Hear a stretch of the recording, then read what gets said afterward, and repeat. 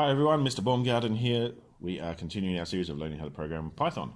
So just a quick note for anyone watching who is not in my classes, we are moving on from using the REPL website and we're going to start using a programming environment called PyCharms. So if you have not already been to python.org, you need to go there, you need to download and install the latest Python version 3, and then you need to go to jetbrains.com, download and install the community edition, which is free, or you can pay for the professional edition if you wish, of PyCharms. Install both of those onto your computer. For my students, that software is already on your machine, so let's start it up.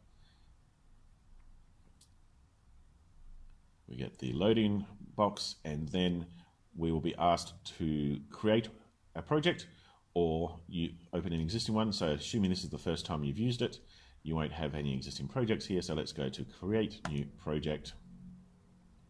Right, at this point, you need to check that your interpreter is Python version 3. You'll probably have a version 2 Python already installed on your operating system, but version 3 is what we are wanting to learn. Make sure you select that and then give your project a name. Obviously, pick what location, what folder you want to store these in. So I'm just going to call this my first program, even though we've been programming for a few weeks now. Click Create, and this is the PyCharms environment. If you do not have this panel on the side here, just double click that and it opens up, and that closes it. There we go. Okay, so anyway, I've got a project folder. There's nothing in here right now. It's an empty folder. So the first thing I'm going to do is go to File, New, and choose a Python file. Let's just call this hello. All right, and I've got hello.py. And if I just type good old-fashioned hello world,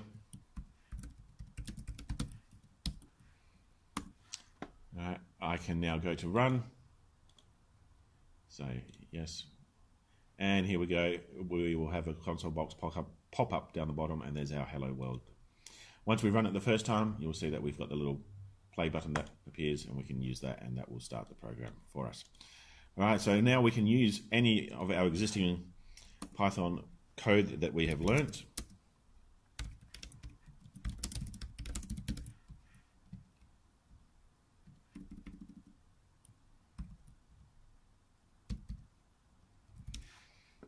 And we can run it and it will just work. So what is your name? And that works a treat. So you can start migrating all your Python code across from REPL into PyCharms projects, and that works fine. But one of the big reasons why we're going to use PyCharms is so that we can do more than what's possible with REPL. For instance, we're going to start doing some graphical programming to eventually make some games. So before we can do any graphical programming or anything like that, we need to install some extra libraries into our PyCharms. So we go to File, Default Settings, click on your project interpreter. Make sure this drop-down box has a 3 in it for Python version 3, so you can pull that down. All right, and then grab your little plus sign to install, and we are going to install PyGame. So that's just PyGame, and there it is there.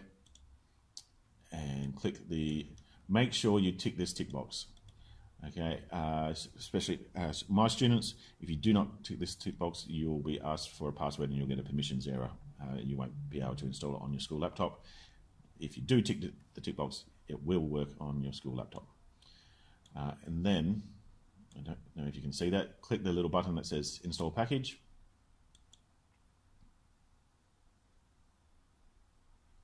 And wait a moment, you can see it's working because of the little spinny thing.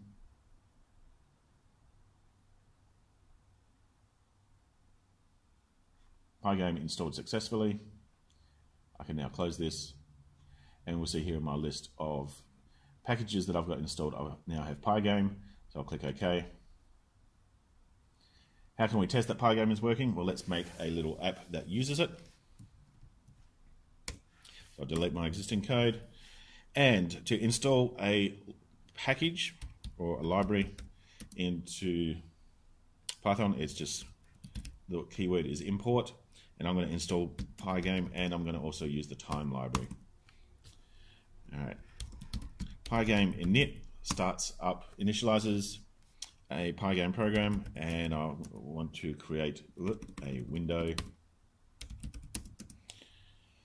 Don't worry about too much about what this code actually looks like, because we will be going through it all in detail in the coming videos. So this is just a quick little hello world equivalent to test that everything works fine.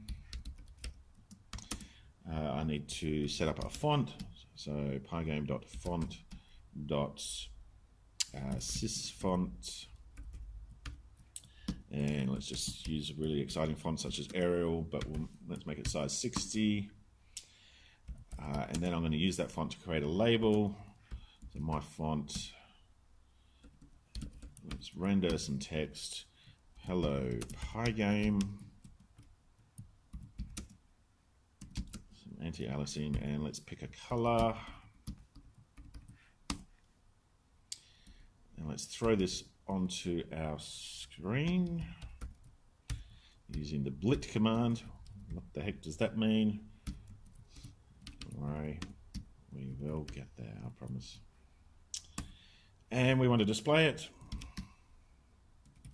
This is a lot of code for a hello world.